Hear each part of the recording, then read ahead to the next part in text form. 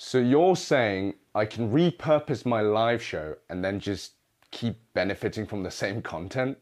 Is that even allowed? It is allowed, and chances are it's going to make your customer experience even better. Hey, what's up? It's Jens from Spree. In this video, I'll show you a really simple way that you can repurpose your live shows and keep earning revenue from them.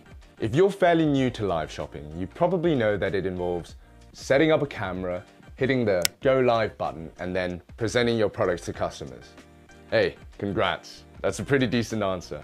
But you probably didn't know that once your live is over, and you've hopefully earned a bit from it already, you can take that live, chop it into bite-sized little clips, each with a product from the live, and then post those separately for your customers to buy, even when you're off air. If that doesn't blow your mind, I don't know what to tell you. Maybe see a shrink or something? But in all seriousness, you can work smarter, not harder, by repurposing all the hard work you've already poured into making that live show happen. So now, those products become shoppable directly from your social media page. Super convenient for customers who might have missed your live. Let me show you how easily you can start doing this. It's as simple as hopping onto Spree, selecting the live show you want to repurpose, and then plucking out the product clip that you want to feature. Spree is then going to work its magic and publish that clip as a standalone shoppable video reel on your social media pages.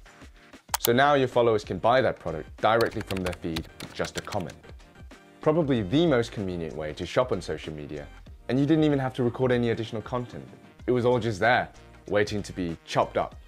But not like in a serial killer kind of way, more like a gentle tap of a button. If you'd like to learn more, hop on over to our blog post. And if you'd like to get started, go ahead and book a demo with us. We're pretty nice people over here. Until next time, ciao.